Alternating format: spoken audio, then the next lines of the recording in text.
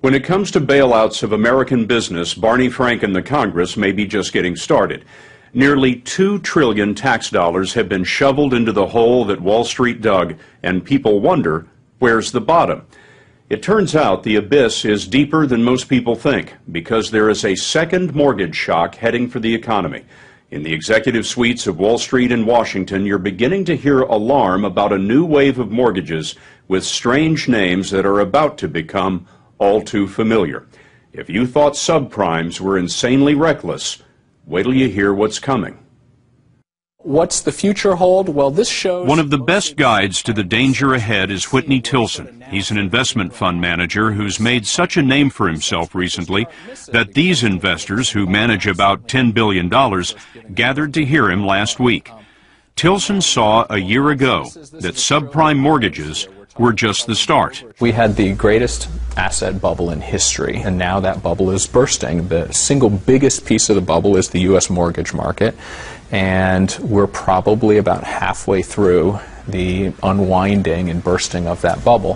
Halfway? It may seem like all the carnage out there, we must be almost finished, but there's still a lot of pain to come in terms of write-downs and losses that have yet to be recognized. In 2007, Tilson teamed up with Amherst Securities, an investment firm that specializes in mortgages.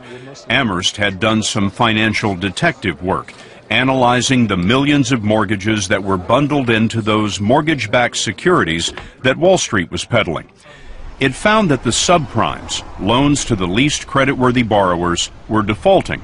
But Amherst also ran the numbers on what were supposed to be higher quality mortgages. And they were frankly terrifying as data we'd never seen before, and that's what made us realize, holy cow, things are going to be much worse than anyone anticipates. The trouble now is that the insanity didn't end with the subprimes.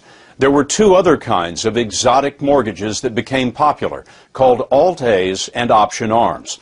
The option arms, in particular, lured borrowers in with ultra-low initial interest rates, called teaser rates, sometimes as low as 1%. But after 2, 3, or 5 years, those rates reset. They went up, and so did the monthly payment. So a mortgage of, say, $800 a month could easily jump to $1,500. Now the Alt-A and option arm loans made back in the heyday are starting to reset, causing the mortgage payments to go up and homeowners to default. The defaults right now are incredibly high at unprecedented levels, and there's no evidence that the default rate is tapering off. Those defaults almost inevitably are leading to foreclosures and homes being auctioned and home prices continuing to fall. What you seem to be saying is that there is a very predictable time bomb effect here. Exactly. I mean, you can look back at what was written in 05 and 07, you can look at the reset dates, you can look at the current default rates, and it's really very clear and predictable what's going to happen here. Just look at this projection from the investment bank of Credit Suisse. These are the billions of dollars in subprime mortgages that reset last year and this year. Now look at what hasn't hit yet. The Alt-A and option arm resets when homeowners will pay higher interest rates in the next 3 years. We're at the beginning of a second wave. How big is the potential damage from the Alt-A's compared to what we just saw in the subprimes? Well, the subprime was approaching $1 trillion. The Alt-A is about $1 trillion. And then you have option arms on top of that. That's probably another $500 to $600 billion on top of that. How many of these option arms would you imagine are going to fail? Well north of 50%. My gut would be 70% of these option arms will default.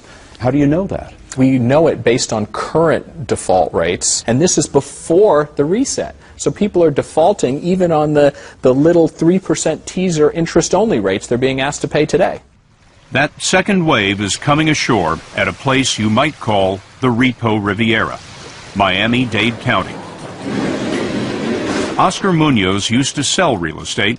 Now his company clears out foreclosed homes. Business is just going through the roof for us. Fortunately for us, unfortunately for the poor families who are going through this. I wonder, do you ever come to houses where the people are still here? Absolutely. That's really a sad situation. I'd rather not meet the people. Why not? It's not easy to come in and move a family out. It's just our job to do it for the bank. It's just the nature of what's going on in the market right now. What is going on in the market right now? How much work are you getting? Every day we have 20, 30 assignments. A day? A day. Just your company? Just our company. And we're one of the few companies right now who are hiring. We have to hire people because the demand is so high. People who've been evicted tend to leave stuff behind. The next house is usually much smaller. Banks hire Munoz to move the possessions out where, by law, they remain for 24 hours. Often the neighbors pick through the remains. Once the homes are empty, the hard part starts, trying to find buyers in a free-fall market. Miami real estate broker Peter Zalewski talks like a man with a lot of real estate to move. We have 110,000 properties for sale in South Florida today, 55,000 foreclosures, 19,000 bank-owned properties, 68% of the available inventory is in some form of distress. They need someone to clean it up. What's the name of your company? It's called Condo Vultures Realty. What does that mean? That in times of distress, in times of downturn, there's opportunity. And, vultures clean up the mess. A lot of people seem to think they kill, but they don't actually kill, they clean.